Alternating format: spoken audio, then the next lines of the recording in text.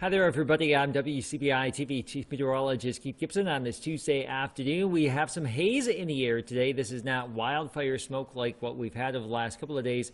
This is actually some Saharan dust that has blown on into the deep south all the way from Africa with some easterly trade winds over the last couple of days. So pretty interesting to see how things are interconnected in the world of weather. As we look ahead, hot weather for Wednesday, think highs in the mid-90s. Storm chances will return, though, later this week, and we may see a little bit of rain around here for high school football. That does kick off later this week. For tonight, we're looking at mainly clear conditions with a few friendly clouds, nice and quiet.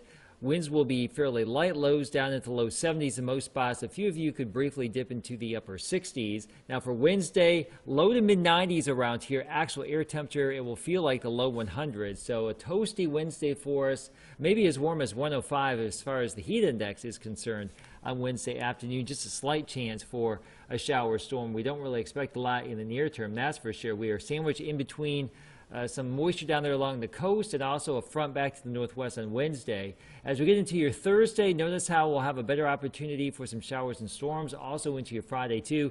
The big question regarding Friday is what will be left by the time high school football kicks off. We are still indicating a chance for storms throughout the course of the day. Friday, that rain chance 50%.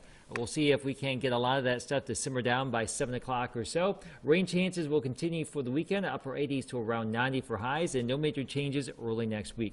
There's your forecast. Have a great day.